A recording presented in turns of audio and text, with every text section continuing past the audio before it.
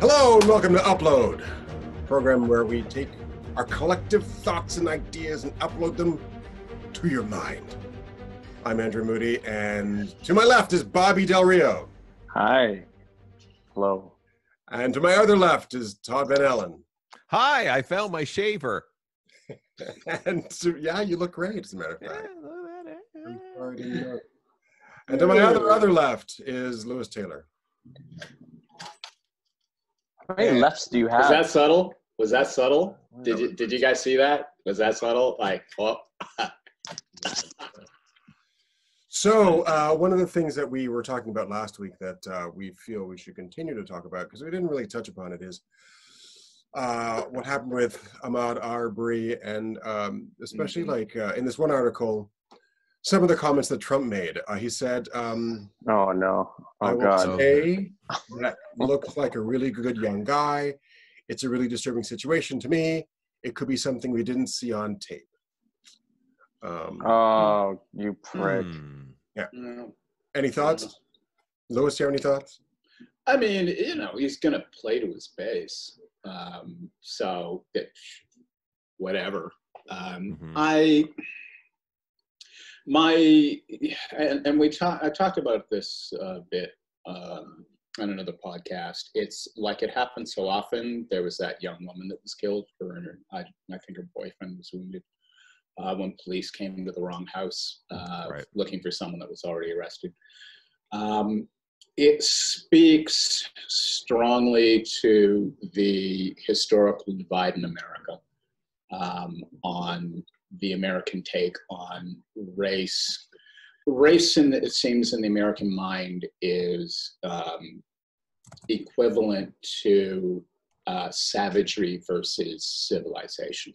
And any act you take against a savage is a valid response in order to protect civilization. So it's such a tribal split that has always been the potential festering wound that destroys any possibility of America reaching its potential. They come over from Mexico, the rapists and the murderers and thieves, and some of them possibly might be good people. This is the first I've heard that he might be Mexican. Continue. Go, Bobby. But it's just how Trump talks, right? It's like, it's like, it's like he doesn't blatantly say it, but like he does. Everyone knows exactly what he means. Right. And it's like, oh, well, too bad, but he probably had a gun. Am I right? Black guys, trouble. Am I right? This is what he does. Yeah. I mean, there's an interesting quote. I'm going to see if I can find it during the Japanese internments in the 40s in British Columbia, and how. I'll see if I can find it, and I'll let you guys. To Bobby's point of him just filling in the gaps. It's at the point now, it probably hasn't been this far off this mark, but like in filling in those gaps, it doesn't even matter what those gaps are filled with.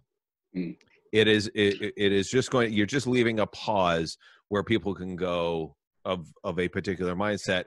That's what he means. Right. And it distills down to not even, it's anyone, not me. It's not even specific to black anymore. I don't even think it's distilled down to specific instances of anti-Semitism or racism against Asians or anything like that. It's now they just go, right, and they go, we got it, and then they just fill it in, backfill with whatever racism that they wish to do at that particular point in time, and then walk away feeling sated and everything's fine. That's the problem. Look, and I know we're going to talk about it later, but it's like that's the strategy, right? It's like Obamagate. Let's take someone we hate, and let's just make it sound bad, like Watergate. And then you tell us, like, he's literally like, Obamagate. Well, we all know what he did. And what's that? It's that fill in the blank thing. It's like, what's the worst active Yeah. xenophobia that your mind can come up with. Mhm. That's the thing. Well, I let's- actually stayed at the Obamagate Hotel. It was okay. The pool was fine. Room Nice service towels. sucked. let's get into the Obamagate because just recently, what it came out of was he was being challenged Hmm. by a reporter, I believe, and then he started tweeting hard about because the reporter was challenging him about like what's happening with COVID and He being Trump, right? Yeah. So Trump was challenged, and then in a furious barrage of 126 Yeah. tweets, Mhm. the third highest daily total of his presidency, Trump unleashed a relatively unfamiliar hashtag on the world, hashtag Obamagate. Right. Yeah. He's Yeah. he's just so dumb. That's like and this is where I think racism for me comes in. Everyone thinks that old white men now are that.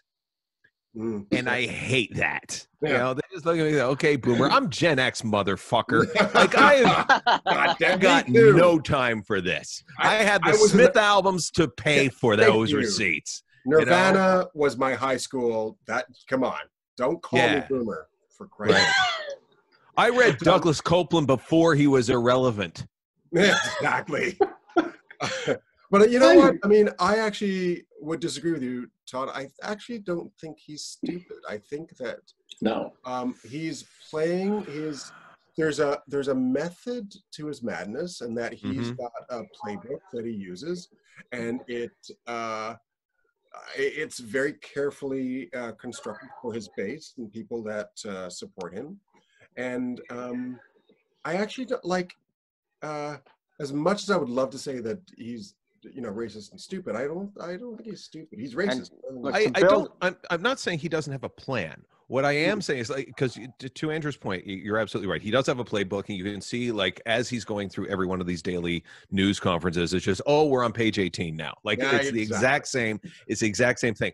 I do, however, feel like regardless of that playbook, which was probably helped to be established by Stephen Miller and all the other GOP cronies that have just completely decimated that party, I think we all know in his heart of hearts, he is thick as a fucking brick.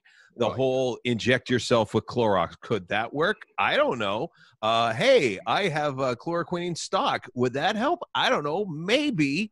Get him to find half the countries he's angry at on a map and see what he does. Like, that's what I mean. It's like, you know what is interesting? He's tailored stupidity. What I find interesting about Trump is that I do agree that maybe, like, as he's aged, he's become unhinged. Like, I think there's actually mental health issues.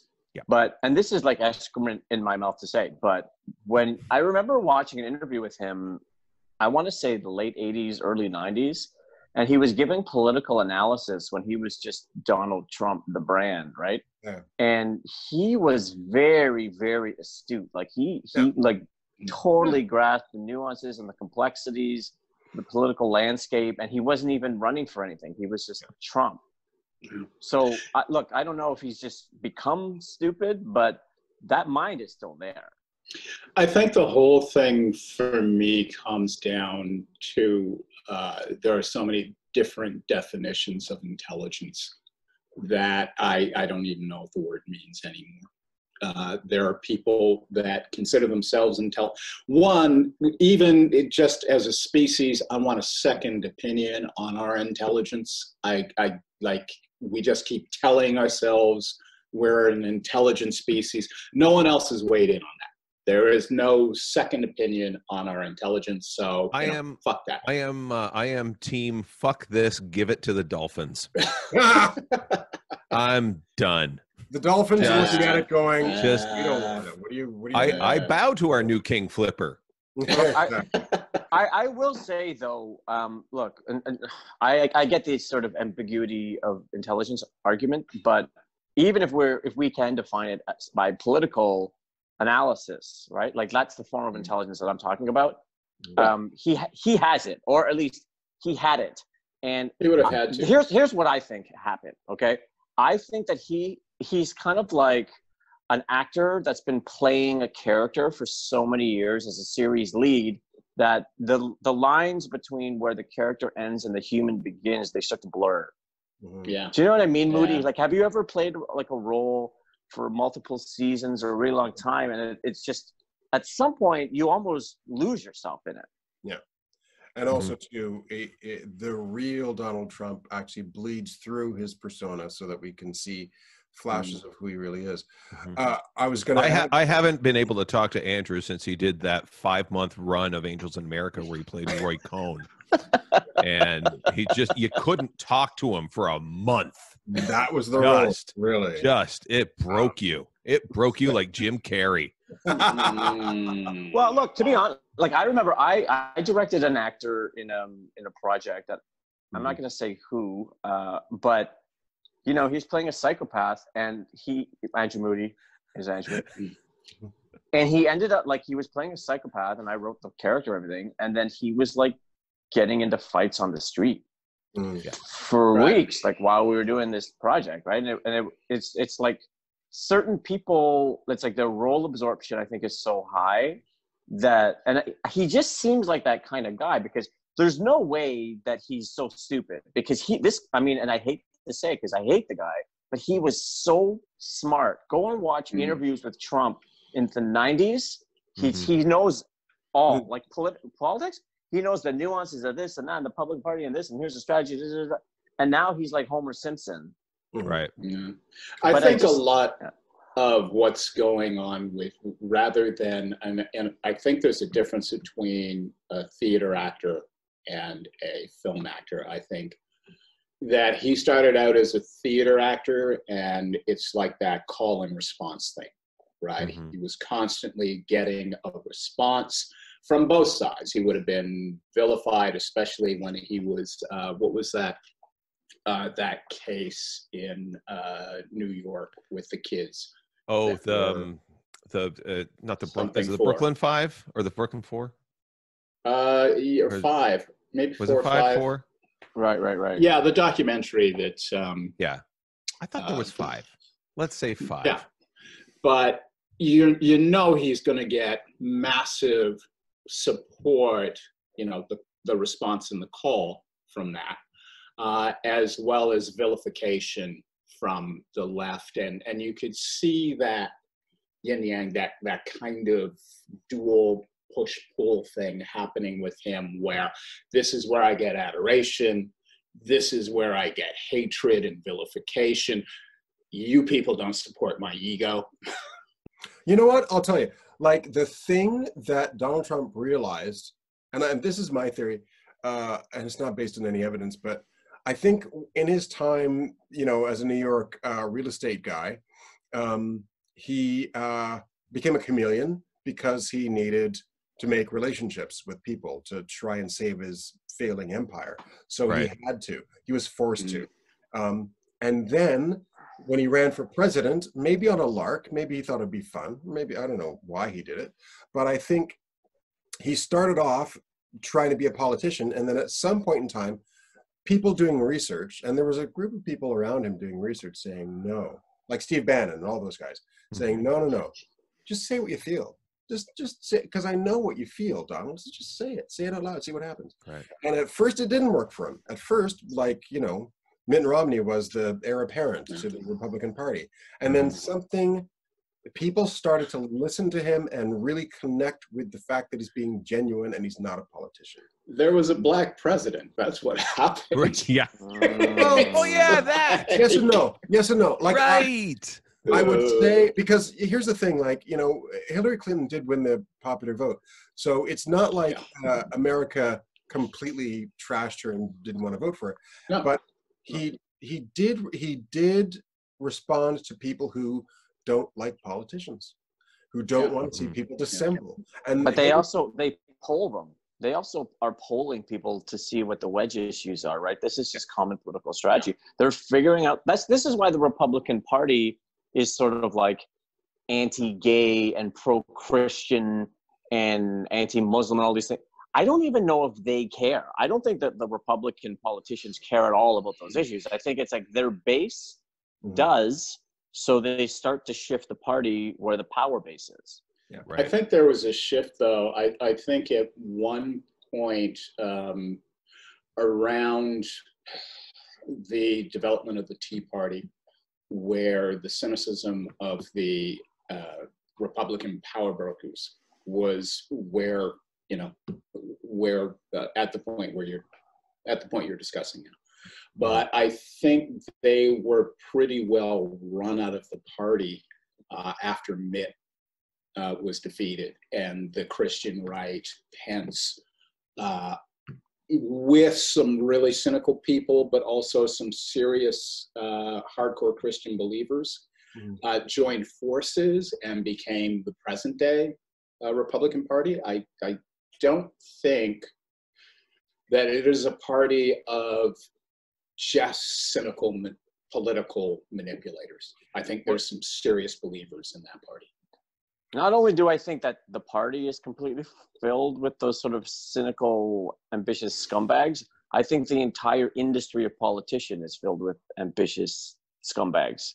I feel like it's like any person from any party, and look, this is a jaded thing to say, but this is my hot take. I just think if you're a professional politician, your goal is to seek power, because if you want to help people, there's so many ways to do it, and being a politician is not the fastest way to help people. I would say that people like McCain and Romney proved that there were times when they had incredible pressure on them to toe the line with the Republican Party, and they didn't. Yep.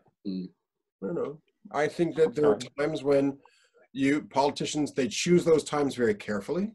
But I think there are times when politicians of all political spectrums can follow their conscience and simply there. Like Obamagate. But that party is gone. That ship has sailed. The GOP is no longer, is not even a sniff of the party that it used to be. It is now. I don't think any party actually holds that. I don't think any political party can actually survive if it holds to a specific point of view. That's not politics. That's suicide. Here's the thing. The Republican Party may need a new leader. And Bobby, you may get your wish, because Donald Trump apparently on Monday said that he's been taking anti-malarial drug hydroxychloroquine daily for over a week to prevent the coronavirus infection. I happen to be taking it, Trump said during a roundtable. A lot of good things have come out. You'd be surprised at how many people are taking it, especially on the frontline workers. Before you catch it, the frontline workers, many are taking it. Yep. So what happens if he's right? It's going to be fun. That'd be hilarious. Leave it to Trump to employ health assassination. Yeah. He's that smart. Yeah. Something though, you look at I'm sorry, there's still some hardcore religious believers or believers in a cause on the right and the left, right?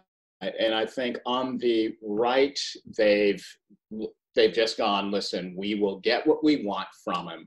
So we're going to go with this dog and pony show because it will bring in the second coming of Christ, right? And it's not the same thing, but you're seeing progressives on the liberal side coming up with much better reason and saying we will not compromise to the degree that you want us to compromise in order to gain power, that we will fight you on this to the point of destroying the party, which is interesting. Did anyone hear, look, this could be a rumor, but I've been on a lot of podcasts recently, and somebody had said it on air. But apparently, it could be a complete fabrication. I want to know if you guys have heard this, that a couple of Trump's family members were sort of initial investors or something in hydroxychloroquine. Yep. That's true, right? Yeah. Who knows? I don't know who's telling the story. It literally took I think 5 days for it to be proved, because like as soon as Trump started this posturing around hydroxychloroquine, is like, oh, quinine should be used. I think that could work. And I tweeted out there is like, we are literally half a day from finding out that he is invested in this. And someone anonymously tweeted me, no, we're not. I'm like, oh, okay. 3 days later, guess what? And it was established that he or people that he's related to are all part of this. Exactly. No, I was just saying that it should be illegal for a president or prime minister to suggest treatment for people that could kill them. Right. That hasn't been clinically proven or disproven either way. See, like, this is it's proven. No, I scientifically, it's proven that it is a deadly medicine that should only be used for people with malaria. Malaria, yeah. Right. See, this is really interesting for me, what you're saying. It's like I've always been fascinated with the history of bylaws. Because bylaws are always based on some smart asshole going, oh, hey, I can game this. Right. And lawmakers then going, oh, fuck, no, we can't have that. Dude, you should move to Canada. It is literally just paved with bylaws. Like, right. Look, and Why here's do- something. right. And look Here's at something. it. Look Here's at something it. That is interesting too. beautiful. Like It's gorgeous. something just occurred to me that it's almost embarrassing that it just occurred to me, but maybe he's not even taking it. Well, Right? he's not. He's No. probably Bobby, lying. no. wow. I didn't. Wow, I know Bobby. he's Just lying. occurred to you? Come on there, I buddy. know. What? Was that the Italian I side know. or the Chinese I side that know. was that slow? I was like, oh. He Just even got deferring me. the racist It's like shit I out. know he lies all the time, I know. and I'm like, Right. oh, he just has to lie. Yeah. Yeah. But you know what really hits me about this whole Obamagate thing and the accusations he's throwing out about the investigation is it's like you are playing politics in the most powerful empire in the history of the world. Oh, China? Empires, by definition, do not play nice. So why would you expect Obama to play? Like, who plays nice at that level? You're being Well, how do you mean, though? How do you mean? whiny bitch. I mean that the idea that Obama and his coterie not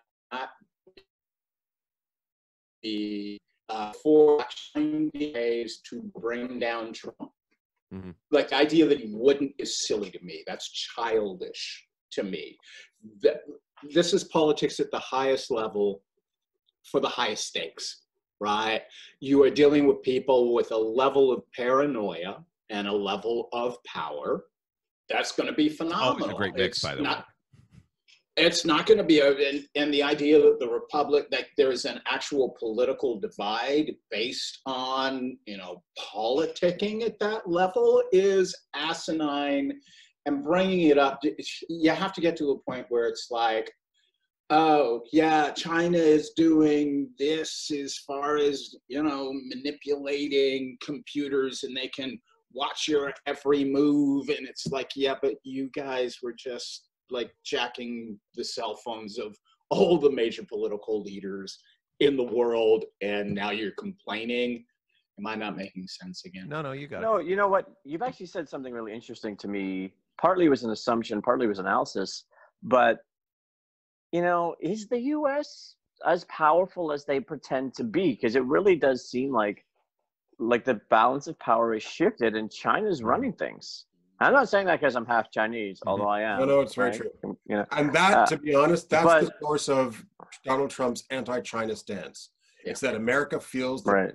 it's power slipping away. If you go to Africa, China is all over. They're investing in roads. They're investing Caribbean. absolutely the same thing in Jamaica. They are on it because they know if you want precious metals for your damn cell phone, if you want cobalt, gee, I wonder where it comes from. And the American strategy was this asinine sort of international monetary fund thing of strip all these countries of their healthcare, strip them of anything that even smacks of socialism, and we'll just pay nothing and we'll just rape the resources and who cares what happens to the people. Whereas Chinese are smarter than that. They're like, you need roads? We'll build your roads. Sure. Well, you need a hospital. Well, let's build that for you. It costs us nothing, I think when you look at the fall, like I remember, and I guess this is me tooting my own horn, which is kind of normal. But when the wall fell, was it 89 that the wall in Berlin? I'll look it up. Yeah. Oh yeah, sure. But at that point, with all of the crowing going on by the hyper capitalists in the States, like it was like you knew it was going to be a shit show, right? That they were like, yeah, my dick is huge. I'm going to stick it in every hole I can. And Obamagate. and the world's been, you know, so ever since then, it's just been wow. And people don't, okay, I'm going to go on a tangent. Oh, no. Yeah, maybe I Yvette, please edit this out. should. Yeah, okay. Continue. The Note to the affiliates, we're going long. We're Yeah, there you going go. long. There you go. Really This long. conspiracy theory. What is it? What's What's your tangent? What is people talk about the civil rights. There's not enough in-depth analysis of the fallout of the civil rights movement, right? Mhm. And it's the reasons behind its success. One of the reasons is the Russians saying to the colonies, the ex-colonies of Europe that the Americans were trying to recolonize. The Russians were like, well, look at the South. Look what they're doing with people that look like you, right? To the international community of color, and the Russians were kicking their ass on a political level. And American, including a president, I'm not sure, it was in the 50s, came out and said, we've got to stop this. We cannot let our international image is being tarnished by what's going on in the South now. We've got to stop this. So the civil rights movement has a lot more to do with the Russians than it does with a lot of other causes. And one of the other fallouts of the civil rights movement, when they had that garbage workers strike that Martin Luther King came and spoke to and supported, there were these signs saying, I am a man, right? Falling into the patriarchy of the period. And it's interesting for me that 40, 50 years after that, capitalism, or the mavericks of capitalism, were able to kind of go, oh, hold on, they're a man, which is the same as that guy I'm paying a nickel, but he's just white. Did you take your meds today, Lou? Shut up and listen. I'm So why would this maverick of capitalism pay a white male 5 cents if he could pay another man a penny? Well, you know what? This brings up what's happening right now out east. I wish I brought up the story or saved it because it's really interesting and it struck a nerve with me because, of course, all across this country, the reason why we have the produce we have the food on the table that we have, is because we import labor from Jamaica, from third world. That's what I'm talking about. The Philippines. We import labor. So what has happened recently is there was a fishery, or I think it was a lobster factory out east, and there was a delay because, of course, these workers coming in are essential services, so they're allowed to come into the country, but they have to be quarantined for 14 days. The premier of the province, somebody looked this up, but the premier of the province said, okay, until these foreign workers can get into the factories, we just need like regular people, just come in, like teenagers or whatever, come in, work in the factory. Nobody came. Nobody. Because Canadians are like, well, I don't want to.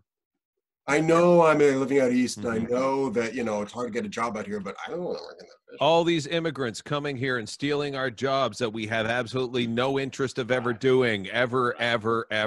Yeah. Even if it puts food on our goddamn table in a time of crisis, where I could probably put 2 lobsters down my pants every night and feed my family.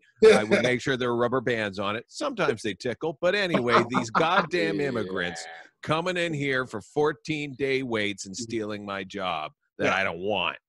This is the most important aspect hidden aspect of the North American economy, right? Yeah. Is migrant labor, Yeah. right? Mhm. The thing is, and it's interesting, right? Because you realize there's all this anti-immigrant bias, and yet almost quite literally our economy is built on the backs of these people, Absolutely. right? And it's always been this way historically. Well, obviously we look at slavery with African Americans, we look at Chinese building railroads. Absolutely. Even if you think back to the pyramids with the Egyptians, like, there were slaves. I mean, it's slave economy. Code of Hammurabi. I mean, And exactly. And look at what happened to, there was a young woman, Clara Khan in Richmond, BC. They were out on a stroll on a Friday afternoon near Gary Point when they were verbally attacked by two white men sitting in a car. Sorry, Todd. We just keep on going. We have to have some nice stories about white guys. We really do. wow. Some of them are great. Anyway, so Sometimes I'm a tribute to my race. absolutely, on occasion. They were like, hey, you go back to your country. And she stood up to them. She said, I've been here since I was 6. Go back where? This is my country. I'm a Canadian. Which happens all the time. But it's just, it's simply an expression of an aspect of our persona, our nature as a people. Was she your girlfriend from the last episode? Honey, I don't know what he's talking about, honey. I love my wife. I You know love my what? wife. I have a question for you guys, and it's about how I kind of feel about my identity now, and I wonder if it's an urban Toronto thing. Oh, yeah. But I'm less and less inclined to consider myself based on a national identity, and more inclined to consider my identity more global, or that I have a global empathy more than I have a national empathy. I think it's contextual, because when Sidney Crosby scores a goal, we're all like, we're so Canadian. Right. I don't even know who that is. So maybe I'm out there. Who the hell is that? Most people do, though. I mean, I think that identity is interesting because I think that it shifts when it's sort of Right. convenient. You know, like if there's a grant application and they're really opening up money for Chinese Italians, I am Chinese Italian as fuck Right. that day. I can't remember who the comic was way back in the day. This is a very dated joke, but sadly the sentiments are still the same today. It was when Ben Johnson won gold for Canada, and the headline cycle went, and forgive me to the comic whose joke this is. I wish I could remember who wrote this, but it's been ages. It starts out, Canada wins gold, Canadian wins us the gold. And then when the drug testing was kind of coming out, it's like Jamaican Canadian has tested positive for some substance. And then like the next day, it's like Jamaican loses gold for Canada. It was like, yeah. A little bit. That's how it works. That's how it works. Yeah. That's why you don't do steroids, kids. That's why. but hydrochloroquine is okay. Just ask Lewis. And bleach.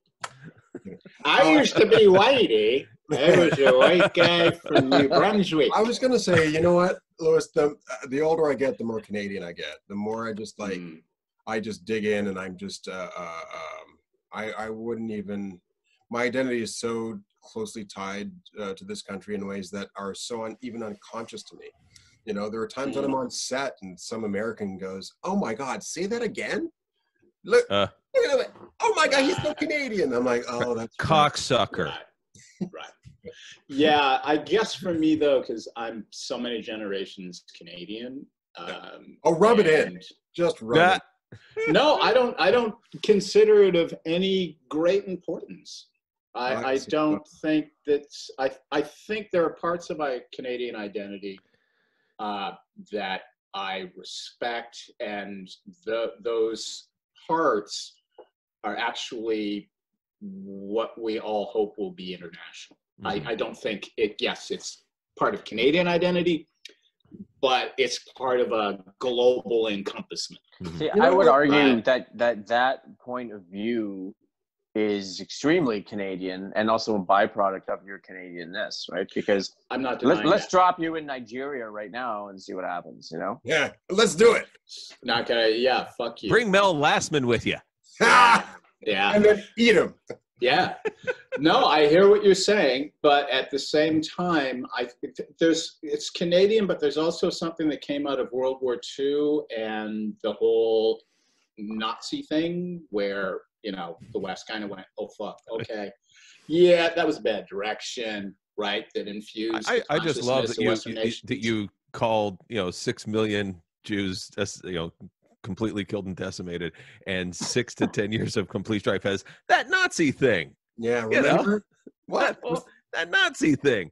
By the way, it's still going on. Are you testing my empathy? Is that what you're doing? It's Fuck you. the Nazi Fuck thing. you and your empathy. No, my point is that you kind of dismiss the whole thing down to a Nazi thing, which is still going on. Like we've hit a point in society where you go that Nazi thing, and you go, do you mean 1942 Nazi thing or like last Tuesday Nazi? What I'm thing? talking about is the Nuremberg trials, where the West went.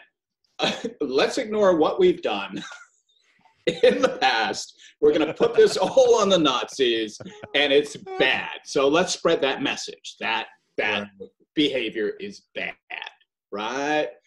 And then you have the UN coming in, globalization, like so many international factors have gone into my consciousness, as well as, being Canadian.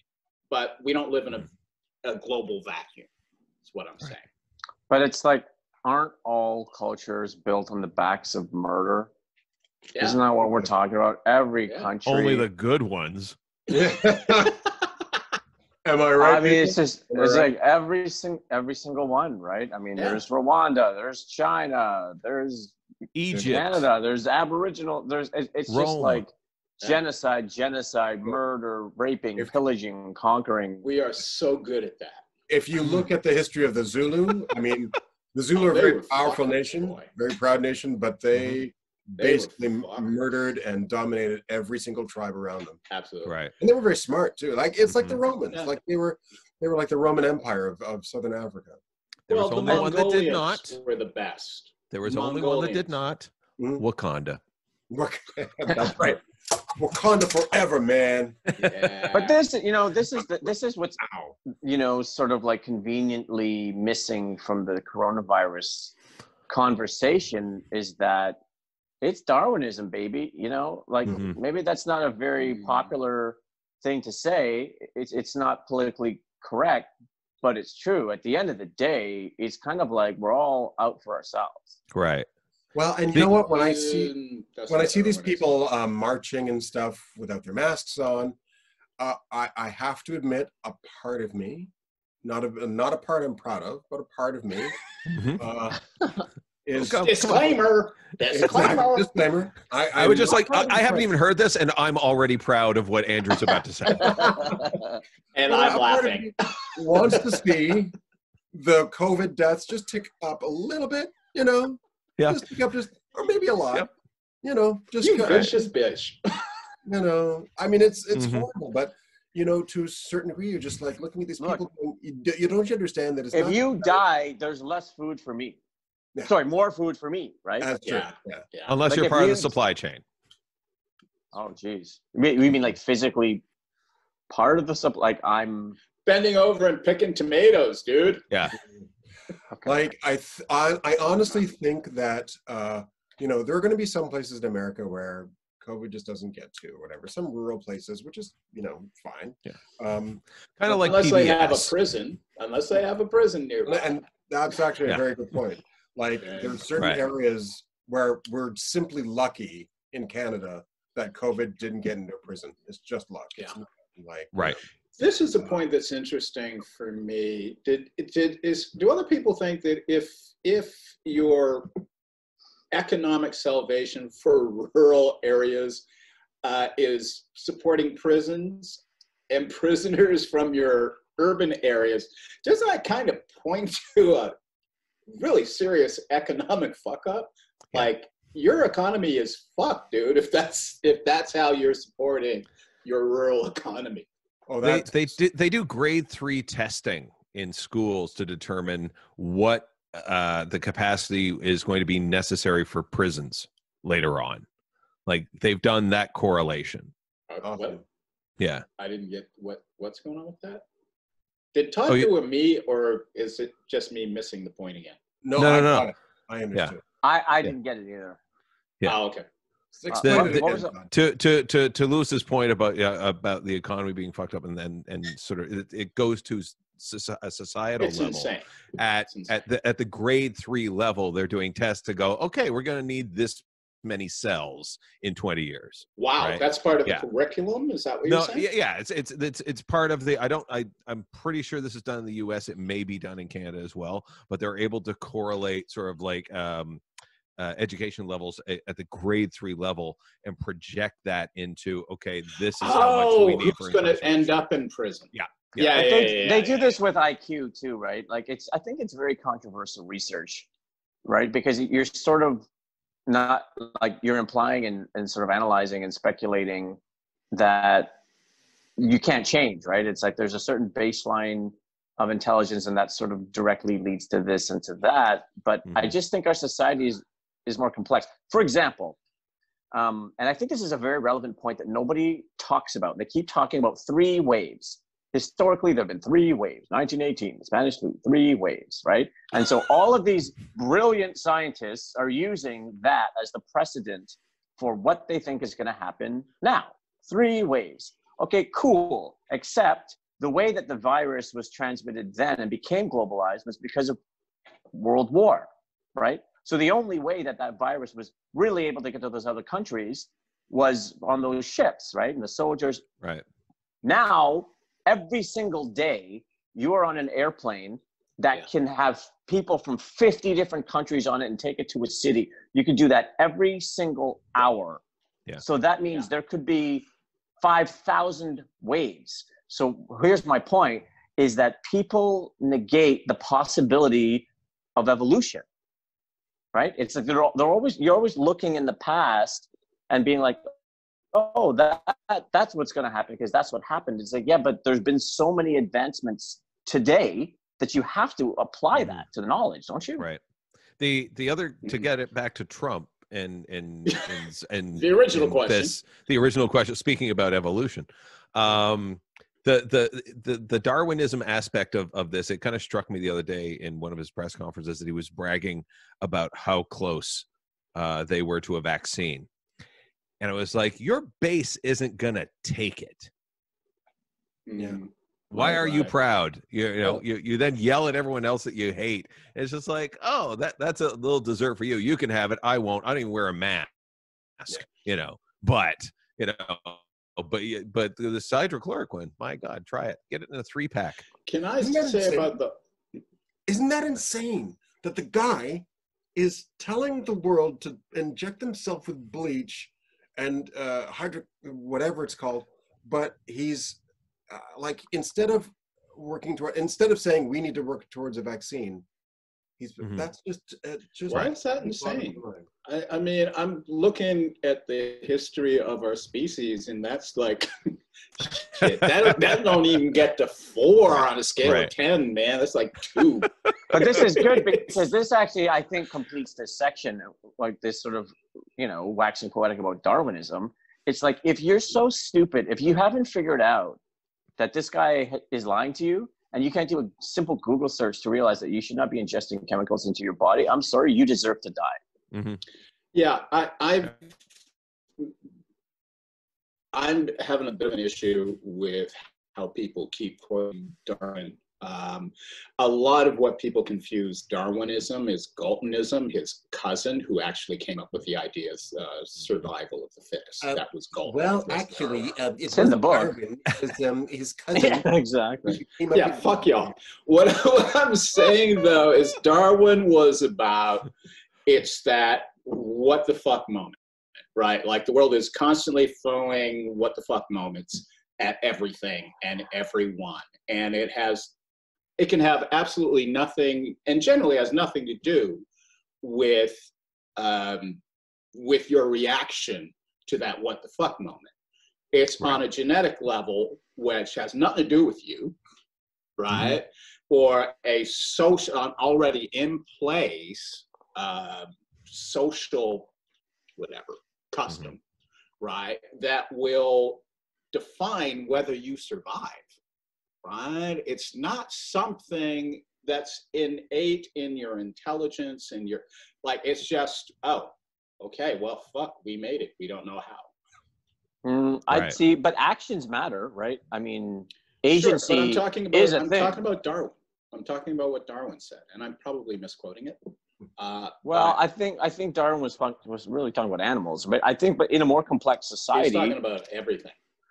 Okay, talking sure, about fair life. enough. But I'm saying the internet didn't exist then, right? So obviously, when you start to apply information and what people have access to in terms of knowledge, and that knowledge can determine whether or not you live or die, right? Like that knowledge has to be factored into the Darwinian equation. Yeah, but so, if you're going to factor that in, then what happens if they develop an immunity to that drug, or to, like, death does not come from that drug, and they develop an immunity to the next virus that comes because of taking that? Like, we aren't in control. I Your understand, intelligence is not going to lead you to survive. okay, but more simply, I mean, instead of speculating about the future, let's just talk about the present, right? Let's stay It's in like, the what the fuck moment.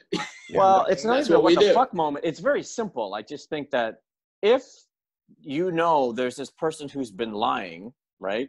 And you may die if you follow his advice. Mhm. And most people in North America, I mean, I got to say at least 95% have access to the internet, okay? You're telling me you can watch Fox News, but you don't have Google? Like, Yeah. you're talking about a 3-second Google search to save your life. If you don't have the intellectual capacity, or you're so stubborn that you refuse to do that, and then you actually die, that's on you. Oh, yeah, that's always I been- think part of the issue too is that people know deep down what the right answer is, but they're just too busy trying to own the other side that they won't let their guard up. And so I've been doing this wonderful thing lately of like finding people on Twitter who pop up in my feed going, oh yeah, I'm not wearing a mask, it's a sign of cowardice, I'm not on the left, I'm not going to do that. And I will just reply with, cool, let a stranger touch your face then, Braveheart, let's see where this goes. And that seems to get you blocked pretty quickly. Yeah. So. Yeah. The thing for me, though, is whatever stance you take is no guarantee you're going to make it out of tomorrow. So you can discuss go ahead. None of us have a solution.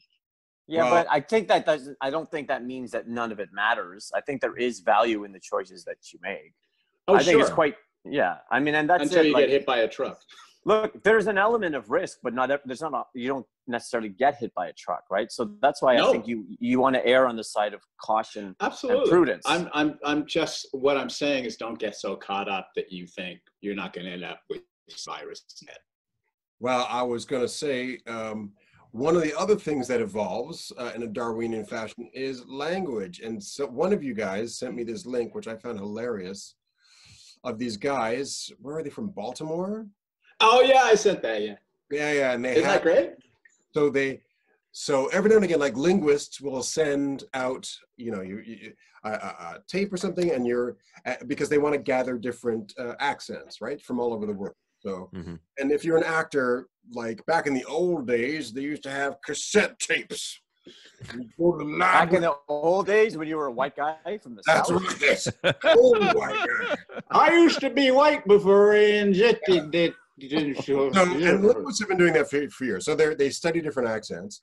And this one guy, and we'll see if we can put the YouTube link in there. This one guy, this is terrible. say the phrase, Aaron earned and iron earn. I said, Baltimore accents, say this phrase out loud. Earn, and earn. Hold on, earn. Aaron, earn, and iron, earn. Damn, what the fuck? We really talk like that? Earn, and I earn. And you realize how, in that moment, oh my God, I've got an accent. Oh my, like, Right. just looking, Right. we got all. You missed something there, though, in that. They were, that guy, the center of that was also going, people talk like that? Right. Aaron earned an iron. They talk like he was freaked out that people actually talk unlike him. Mm. Right. And it just actually kind of made me feel like, oh yeah, there are times when I'm on set and, you know, the director reminds me how Canadian my accent sounds. And I just felt Right. I was like, what? Aaron Earned and Iron Ernie. That's right. Oh, you got to check it out. It's hysterical. Oh my God, it's so funny. Anyway, Evan Earned and Iron Earned. that was lovely. That's all we have for this week. An upload for me, Bobby Del Rio, Lewis Taylor, Todd Van Allen. Thanks a lot for joining us, and we'll see you next time.